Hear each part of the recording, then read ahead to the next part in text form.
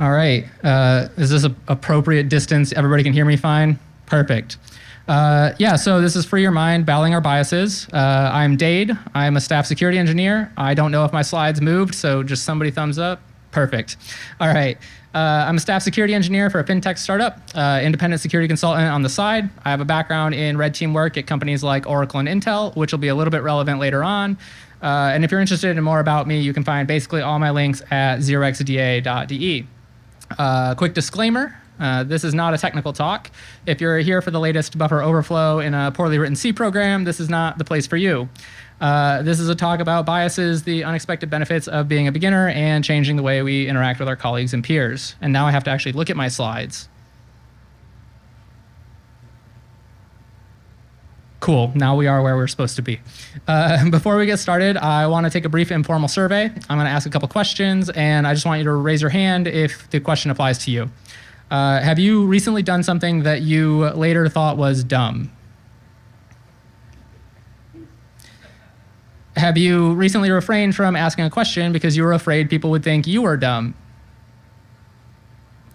Have you recently been annoyed when someone asked a question that you thought that they should know the answer to? And have you recently refrained from sharing a piece of information because you assumed that everyone already knew it? It looks like we're all somewhat aware of our own biases at this point, so that's great. I tried to pick some that were more likely to be common in more experienced people, as well as people like who are more beginners are going to feel things. So I'd like to start off by talking to the beginners in the room, the people who are new to the industry or even just new to their current job. We're going to discuss some common feelings and how they can be associated with various cognitive biases, and then we'll chat with the more experienced folks, and we'll end with a technique that I think can help us all battle our biases more easily. We're only going to take a surface look at most of these because I had the audacity to submit this as a 20-minute talk before I started writing it. Hopefully it's enough that if you're interested, you can go look them up yourselves. I personally found a lot of value in understanding that several things that I felt and things that I believed were common enough that they not only had names, but they also had Wikipedia pages. So I wanted to start with this phrase, always be the dumbest person in the room. I got this advice a lot when I was younger, and I think a lot of business guru type people will still give this advice today. An alternative to this might be, if you're the smartest person in the room, you're in the wrong room. The idea here is that we surround ourselves with people who are better than us, and we will get better by proximity, loosely. I speak from experience when I say that this works really well if you want to rapidly level up your own abilities, but it's also really exhausting because you're going to constantly feel like you're behind all your peers. It can work well, though, and we're going to explore a few unfortunate side effects of holding this belief about ourselves. As a beginner, we're not burdened by the curse of knowledge. We know what we know, we probably don't know some of what we know, and we definitely don't know what we don't know. We don't have years or even decades of historical context around any given decision or around any given problem. We look at it with completely fresh eyes and think of solutions completely unburdened from the shackles of reality. This can be a superpower if we're in an environment that'll let it flourish, but it can also be a source of a great sense of shame and disappointment if we're in a toxic environment. I mean, if we're the dumbest people in the room, that would imply that we're the least valuable person in that room. And if we're the least valuable person in the room, then asking a question might just be a waste of everyone's time, right? I mean, they have years of experience. Surely they've already thought of whatever dumb thing that I wanted to ask. If we're the dumbest person in the room, then when someone else says something, they must know what they're talking about. Even if we don't understand it, it must be right, right? I mean, they're the authority, aren't they? But what if everyone feels this way? What if every one of us feels like we're the dumbest person in the room? Then we're all agreeing to whatever happens to be said, regardless of if it's right or not. We have created a bandwagon effect that just leads to worse decision-making in the long run. I think it's important to remind yourself that you're not alone. If you have a question, there's a good chance that you're not the only person who has that question. Or maybe someone else had that question a few weeks ago, and they can help answer it for you, which helps you, and it helps them to reinforce what they learned. If we choose to not ask that question, or to not attempt that new project, or not commit to a project because we think we can't do it, we're engaging in a form of self-handicapping. If we stick to only doing the things we know we're good at, and never attempting to do something that challenges us, that's self-handicapping. Self-handicapping can help preserve our self-esteem in the short term by helping us to avoid perceived failures, but it can also hurt our confidence in the long term by preventing us from experiencing meaningful personal growth. When our minds are free of assumptions about how a system works, how something should work, we're free to be curious and experiment. We're free to ask questions, we're free to try new things, we're free to experience growth and development. But we're also free to be wrong. In fact, we're probably going to be wrong a lot. But being wrong isn't something we should fear. Being wrong helps us change the way we perceive the world, perceive the problems that we're facing, and helps us to overcome those problems. When I was in 3rd grade, I did a report on Thomas Edison. I didn't know all the things I knew about him today, but to a 3rd grade nerd, he did seem like a good subject for a report on a historical figure. One quote, however apocryphal and paraphrased it might be, has stood with me ever since. I've not failed 10,000 times. I've not failed once. I have succeeded in proving those 10,000 ways will not work. This quote captures an essential reframing of the concept of failure, reframing of the concept of being wrong. Being wrong doesn't mean that we're not successful. Being wrong is not, it's just one stop on our journey to success. It's a great way to reinforce what's right once we eventually figure it out. There's another concept in psychology called the shared information bias, which basically suggests that a group of people will spend most of its time and energy talking about things that everybody already knows and spend very little time on the things that only a few people might know. This has some interesting business impacts if we think about it. Like if you're having a meeting and you want to make sure that the right people are in the room because you want to make the right decisions, you want to reach some consensus and move the business forward. But in business, we don't really get the luxury of just sitting there and discussing the merits and shortcomings of every possible solution before we move forward. It also means that sometimes we're neglecting to make the best informed decisions. Selecting the right people for a meeting is hard and relies on my understanding of what other people know, which is flawed. It leaves out people who might know a great solution but weren't included in the meeting, or maybe they weren't on the email thread. I don't think there's one clear solution to overcoming this tendency. It's going to be a game of balance because we can't just entertain every idea that everyone has before we make a decision. We can't invite everyone to every meeting. We could write documents and make them more widely available, but we can't ensure everyone's going to read it. And in fact, probably most people won't read it. So is there still value in writing it if no one ever reads it?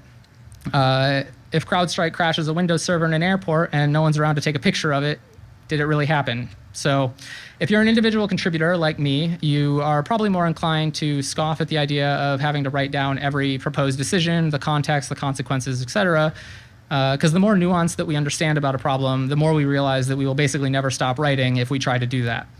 If you're a project manager, an executive, or someone who just really loves formal process, you're probably very excited by this idea, though, and also very annoyed about people like me who won't follow your process.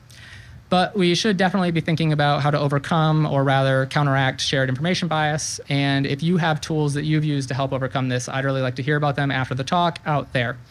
One amusing note I realized while writing this talk, shared information bias would suggest that every person in this room already knows all the things that I'm talking about, and that's why they're here, because they wanted to hear more about the things that they already knew about. So to the people who ventured outside their comfort zone to be here, I see you and I appreciate you. Switching gears, I want to talk to the more experienced folks in the room, those of us who have put 10,000, 20,000 hours into our craft, those of us who have forgotten how much we know until we're randomly asked one day about some obscure problem and it all comes flooding back to us. As we grow in our field, we become more saturated with various biases. Even if we think we aren't biased or that we experience bias less than our coworkers, that's a bias in itself called the bias blind spot. We accumulate knowledge over the years, and that knowledge helps us make informed decisions about our work. That accumulated knowledge is why we're so valuable, but it also represents a challenge for us as well.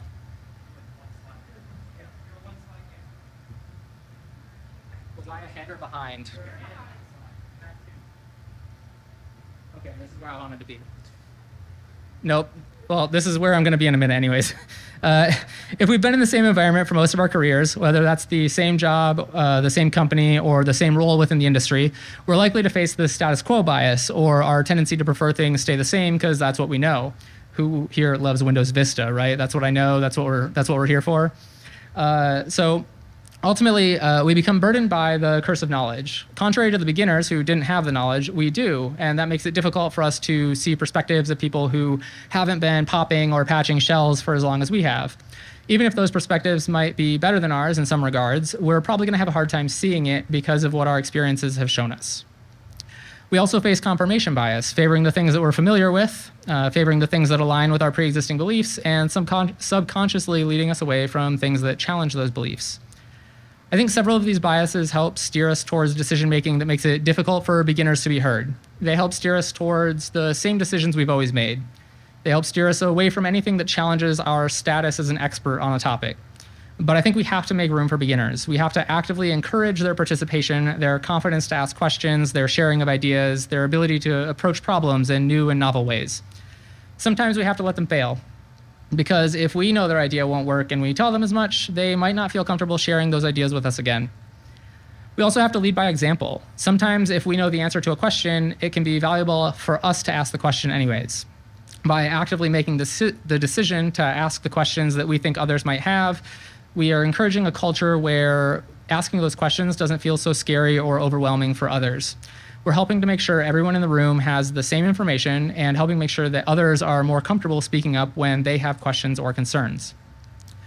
Our mental models of how systems work are often biased by our experiences and by the knowledge that we already have. In any advanced system, whether that system's comprised of computers, of people, or some combination thereof, it's surprisingly easy for our mental models to quickly become inaccurate.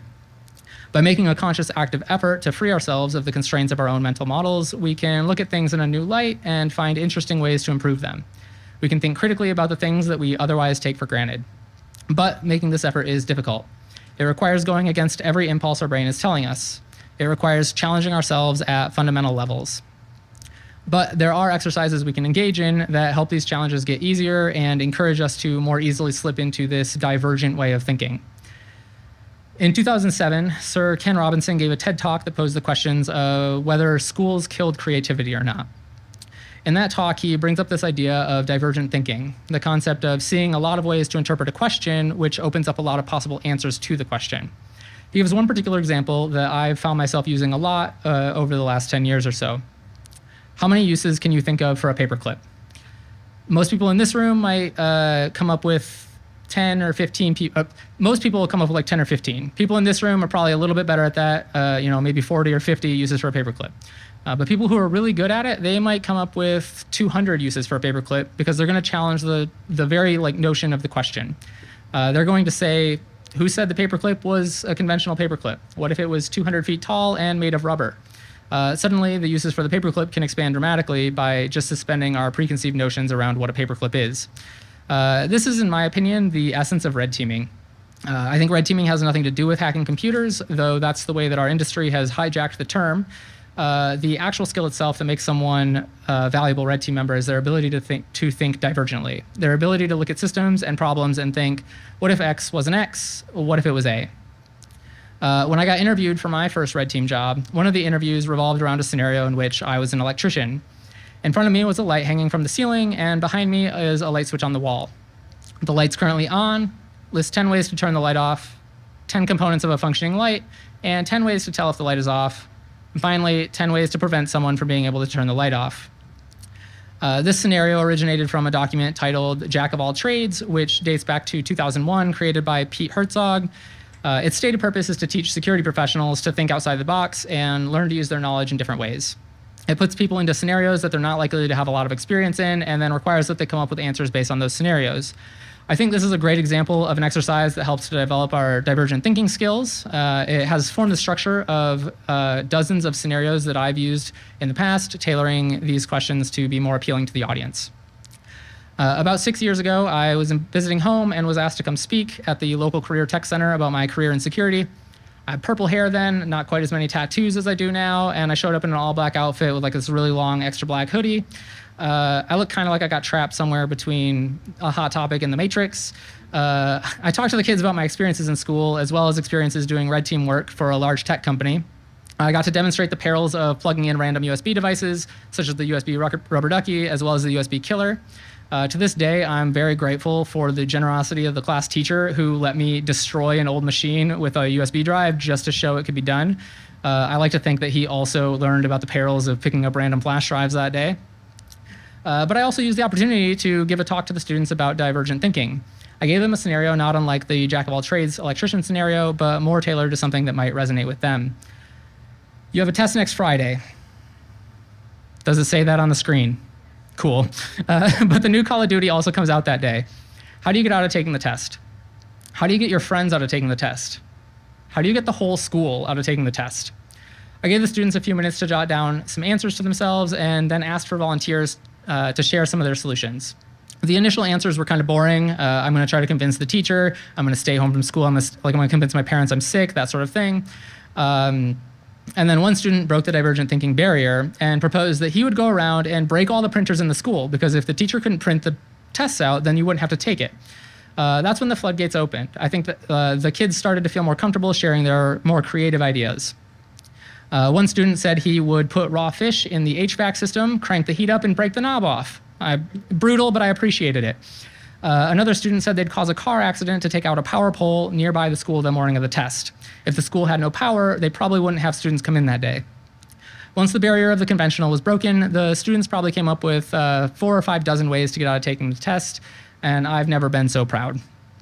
So I wanted to actually take some ideas. How much time do I have left? Like 3 minutes? 3? Does anybody have an idea for how to turn the light off? Am I 10 ways to turn the light off? Yes. No, this one. Okay. 10 ways to prevent someone from, or 10 ways to turn the light off. Anybody have an idea? What? Throw a shoe at the light, yes. Somebody said hit the breaker.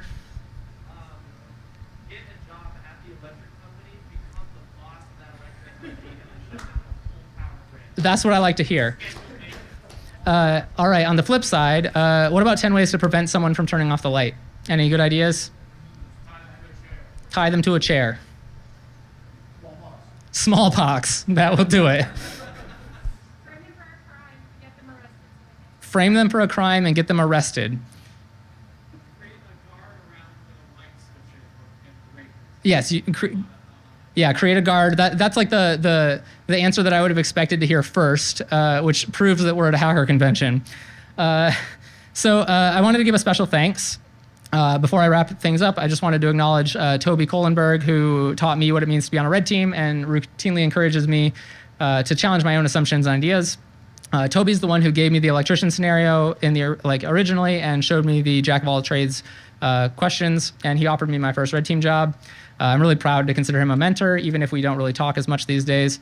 I also wanted to give a special thanks to Kelly Shortridge, who inspires me and who encouraged me to explore early ideas of this talk, as well as whose ideas have helped shape my own beliefs around security and challenging the status quo of the industry. Challenging our own mental models plays a key role in her book, Security Chaos Engineering, which I highly recommend reading. So to wrap things up, I hope this is what you take away. As an expert, go out of your way to ask questions that you think others might need to know the answer to, even if you already know the answer. Ask to clarify acronyms. Ask to clarify assumptions that people are making. You can lead by example and pave the way to a much more productive and informed team. As a beginner, be curious, be inquisitive, and don't be afraid to be wrong. If someone says something that you think is wrong, ask them to clarify. Don't assume that just because they have 20 years of experience that they're automatically right. Seek to understand why they believe what they believe. Finally, and most crucially, engage in divergent thinking. Challenge your assumptions, challenge your own beliefs, challenge your own mental models. This is how we become better, not only at our jobs, but as people. Thank you.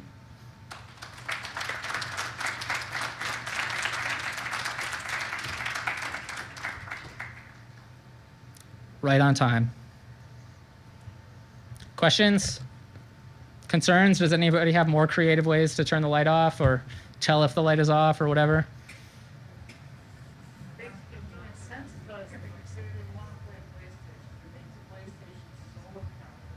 Yeah. Yes, they make the PlayStation solar powered. Make it bike powered, so you have to exercise to play Call of Duty.